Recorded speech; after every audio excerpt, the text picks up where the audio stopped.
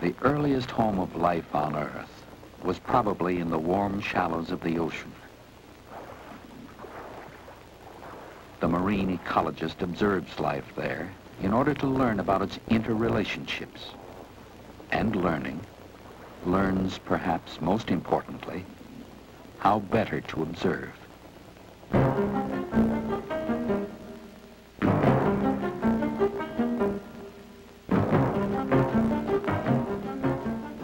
Even so familiar a creature as a crab can reveal to the attentive observer much of the drama of survival beneath the sea.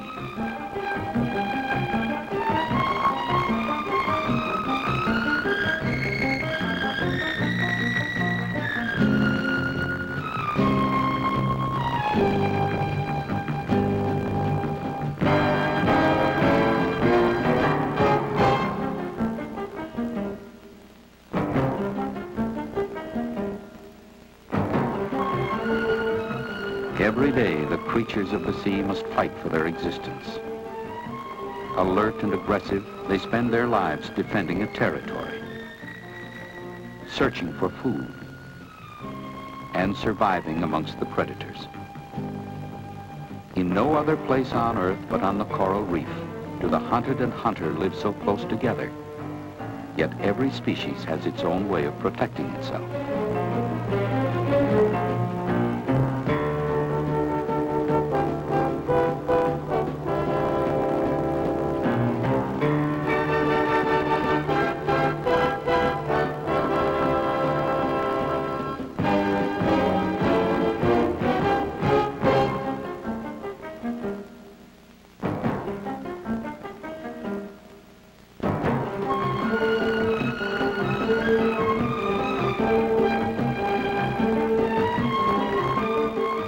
The coral provides a hiding place for the reef creatures. It is a walled city in the sea, a safe retreat from the marauders of the open ocean and all but the largest storms.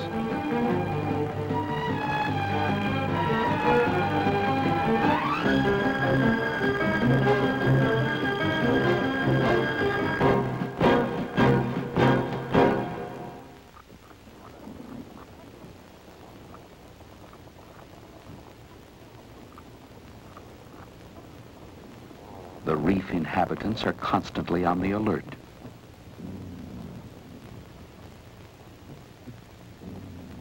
The smaller fish stay close to the reef. If there is danger, they move even closer to the reef or into it.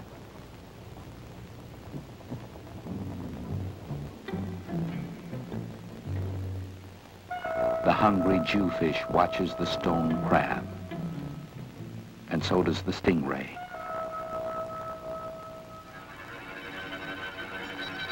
If the crab should attack a coral shrimp, or if the crab itself should be attacked by the ray or the Jewfish, the whole area of the reef might explode into action, the excitement spreading from one group of animals to another.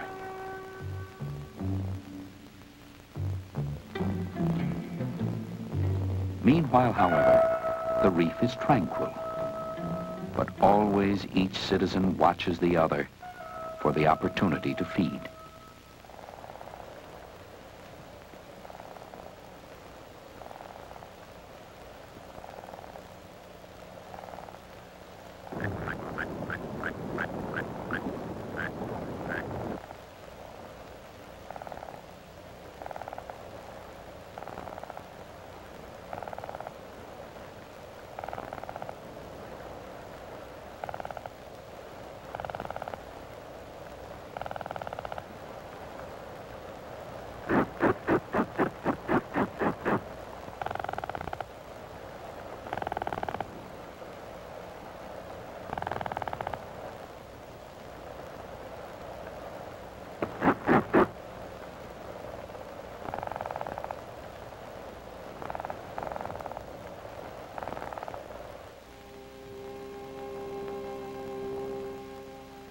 The reef creatures' methods of attack and defense are distinctive structures of their lives, just as their shells or fins are structures of their bodies.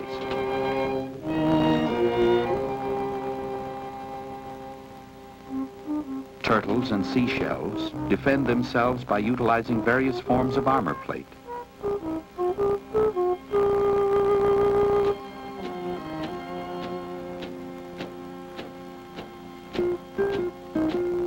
The hermit crab is born without armor, but inherits from its neighbors when they've expired.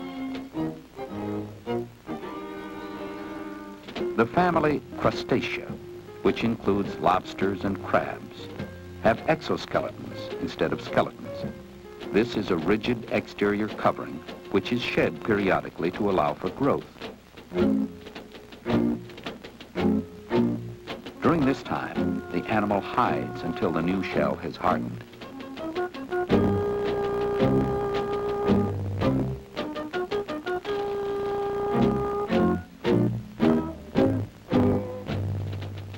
Some creatures are particularly difficult to swallow. The porcupine fish is not only covered with sharp spines, but it can also inflate itself with water when threatened. Underneath its skin, the cowfish has a bony protective layer that safeguards it against attack. Its relative, the trunkfish, shares its shell-like outer covering, and as an added defense, when excited, it can release a toxic substance into the water.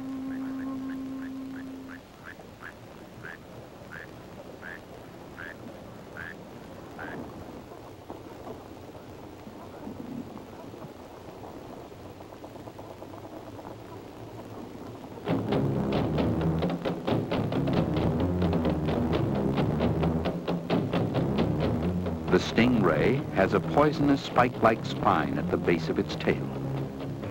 Its position enables the ray to defend itself from an enemy attacking from above, such as the shark.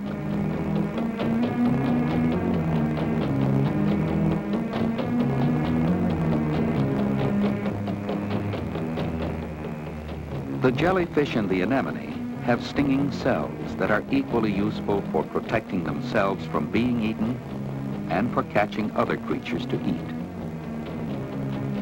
The sea urchins protect themselves with sharp needles, which in some varieties are poisonous. With venomous spines amongst its fins, the scorpionfish is soundly defended.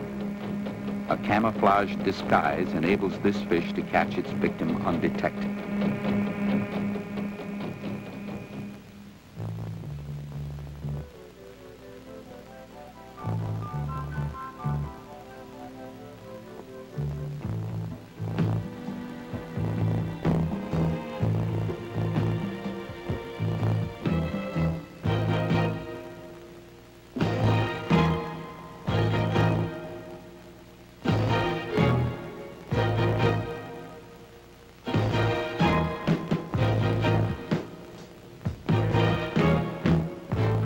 The blue crab has the equipment and technique for effective self-protection. But in an open area, these advantages are diminished.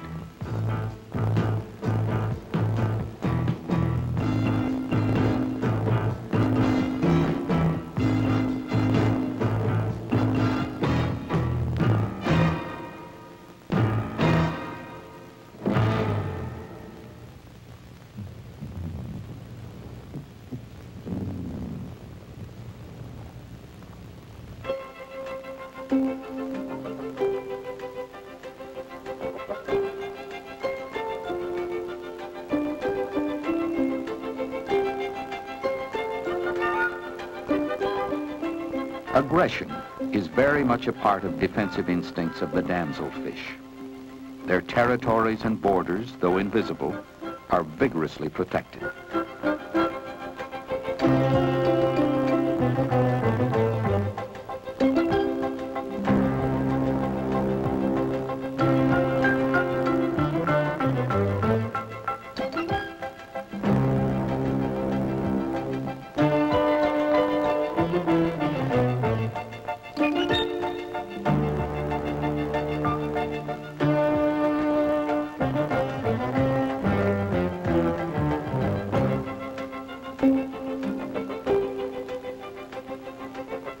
They fight for ownership of a safe shelter amongst the coral.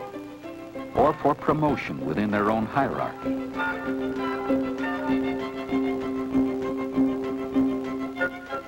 Such aggression is also used to protect a nest from egg-eating predators.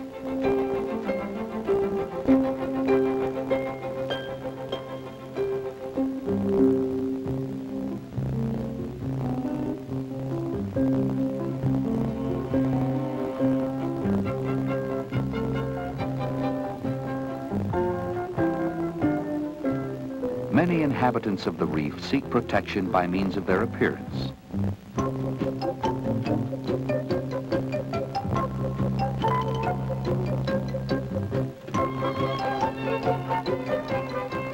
Those that are camouflaged and thus difficult to detect against their backgrounds include flounders, tiger groupers, yellow rays, lizardfish, and juvenile porcupine fish.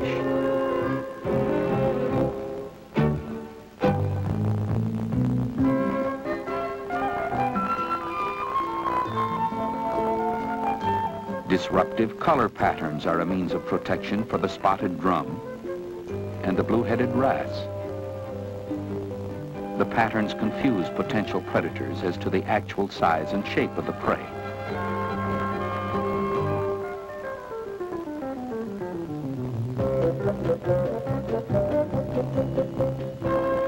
This optical illusion is used successfully by many types of reef fish.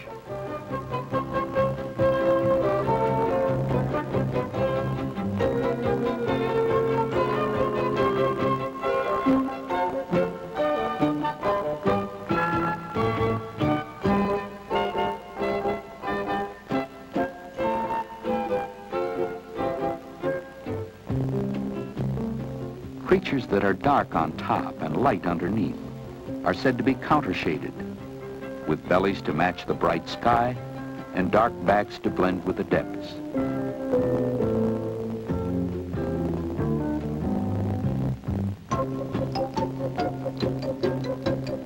The young green turtle shares this coloration with the free-swimming ocean fish.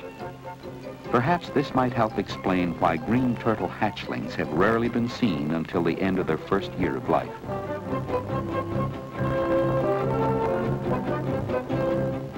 The false eye spots of the four-eyed butterfly fish may mislead predators as to the location of the vital areas of the fish. Other juvenile species have the same defensive coloring.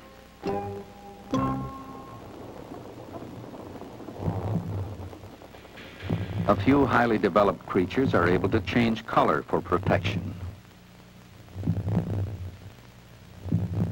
or to signal anger. This can be done by means of muscular contractions or nervous control of specialized pigmented cells.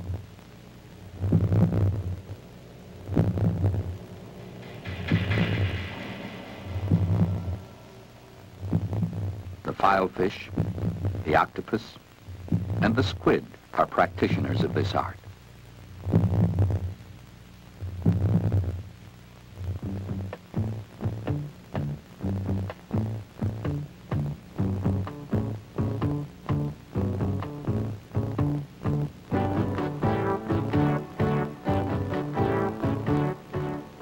The squid uses a dazzling combination of defense mechanisms, jetting water to get away fast, leaving ink as a false target, and changing color as disguise.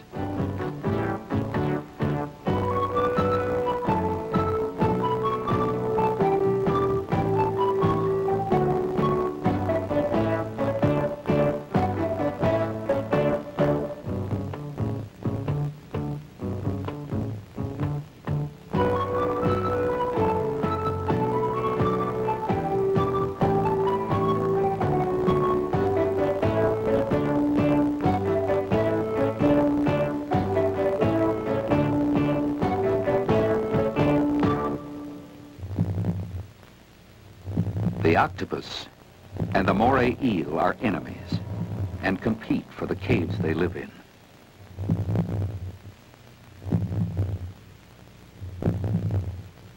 When attacked by a moray eel, the octopus may emit a cloud of ink, in order to dull the sense of smell of the eel and to give it a false target to strike at. The eel will attempt to hold the octopus with its long teeth.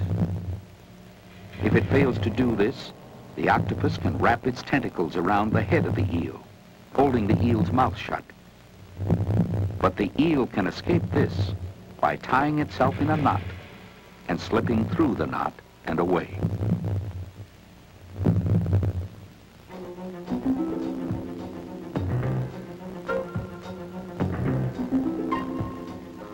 If an animal seems to be losing a fight, it withdraws if it can.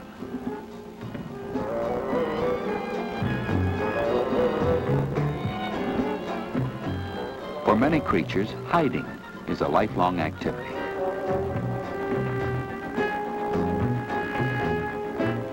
The tactic of clothing themselves with whatever is handy is employed by the decorator crab and the sea urchin. The school befuddles the predator's aim by presenting a confusing target.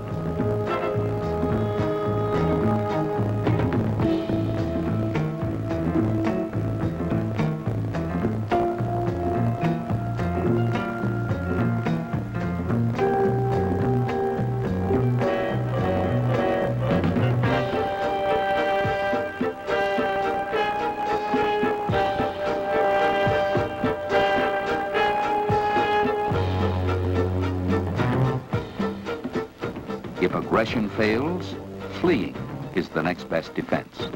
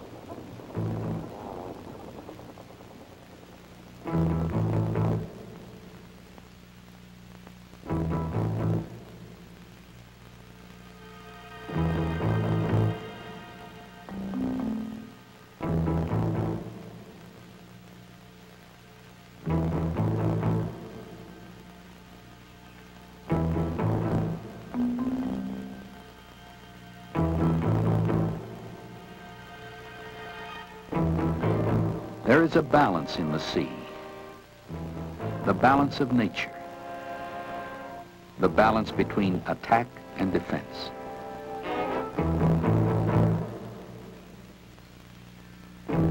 If the predator becomes too successful, he eliminates his food source and thus guarantees his own extinction.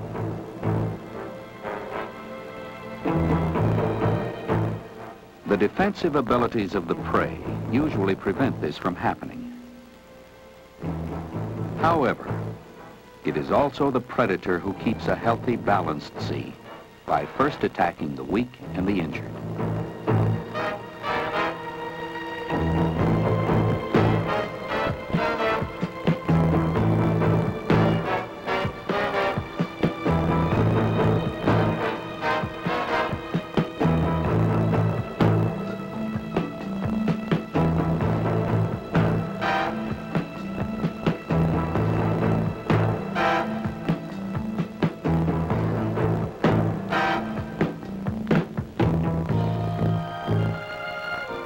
The inhabitants of the reef usually kill only to eat.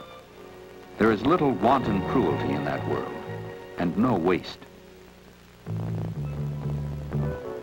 Food that is missed by the predator is eaten by the scavenger.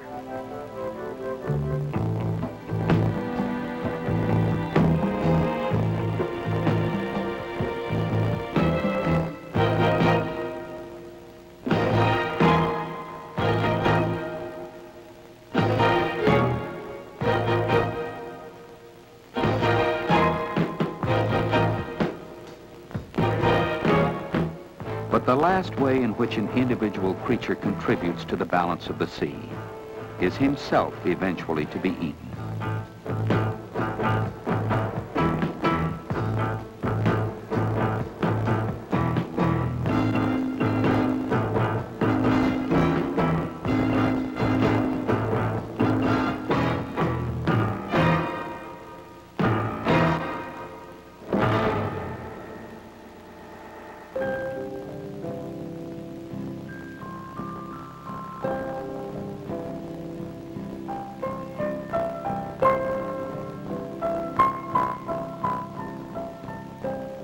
To the observer, it is an existence of violence that marks the lives of these sea creatures. But what seems so remarkable is that in the midst of this violence, there exists such beauty.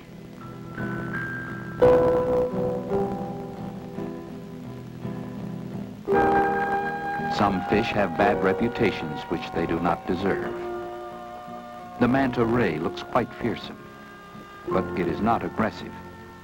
The horn-like projections on its head are thought to help funnel water into its mouth. These giant rays feed on microscopic plankton.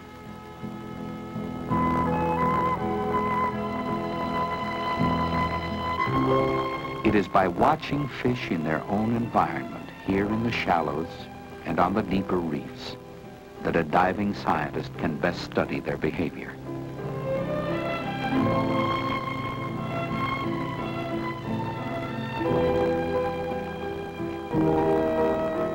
Alert and aggressive, the creatures of the sea instinctively feed and defend themselves, hunting and being hunted. It is how they survive.